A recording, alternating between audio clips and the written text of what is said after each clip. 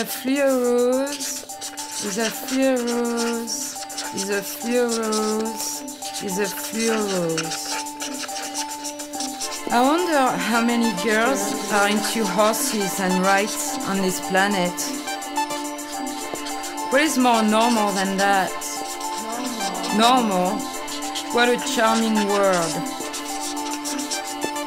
When I was a little girl, my bedroom was covered with posters of horses.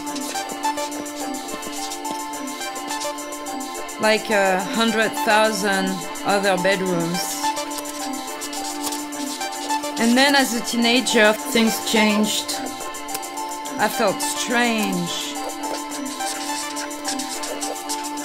Things could feel strange before, when I was a child, but as a teenager it became way more strange.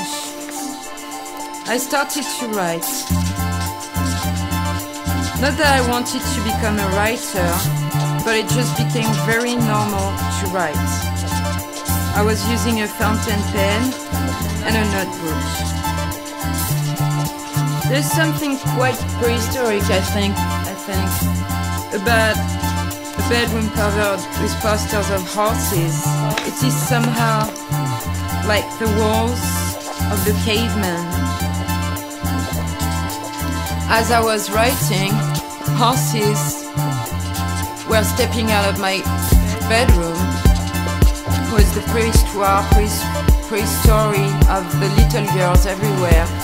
They were wearing jeans, skirts, there were no genders, nothing like think this way, behave this way, talk this way. I think when you write your free horses, they were all watching the same cartoons, reading the same books, Harlem Globetrotters, stuff like this. And it started then. I always wanted to have a sister when I was a kid. And I think I found one, a sister.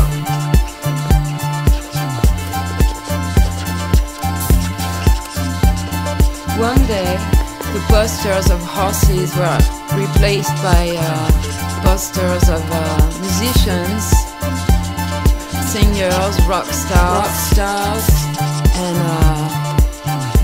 I was a teenager, and then I grew up as I got older, and I went to New York, and that's where I met my sister. I moved to New York City. One day she asked me how you say hair in French, and I say yes, cheveux, and she said chevaux, les chevaux dans le vent.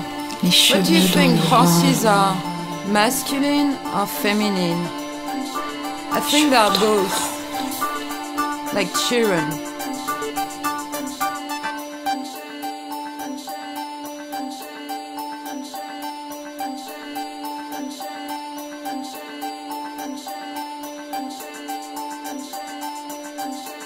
Cheveux dans le vent.